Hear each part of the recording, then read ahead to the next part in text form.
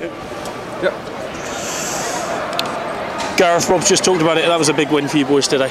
It was, yeah. I know London Irish are, at the bottom of the table or whatever, but when you come away from home in the Premiership, there's no easy fixture. And they're a different beast here, and we're delighted, obviously, to come away with the result. And we've had a tough 4 games, 3 of them away from home, and it was very important for us just to bang in a result today, and we're delighted to get away with it.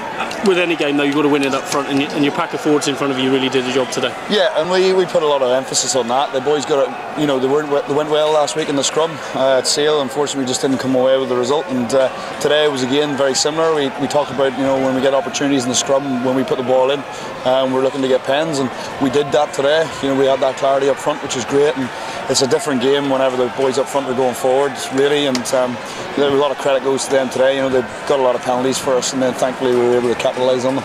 As you say, they're a team fighting for their life at the moment. London Irish. Yeah, they are, and it's a tough place for them. I can't really comment on what they do.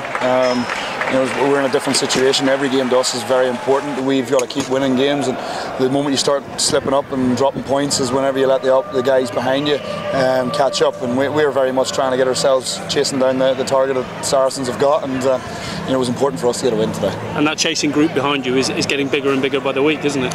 It is, but you can't really worry too much about them. We can only control what we control, and that's playing. We've got Bath now next week at home, and we're very much going to be looking to get ready for that. And they mightn't be going too well in the league, but they're very much, they're always a tough fixture for us that we played, and it is a local derby, and one which the supporters are going to be looking forward to, and one that we're really going to be up for as well, because we have lost our last game at Sandy Park, and we want to rectify that.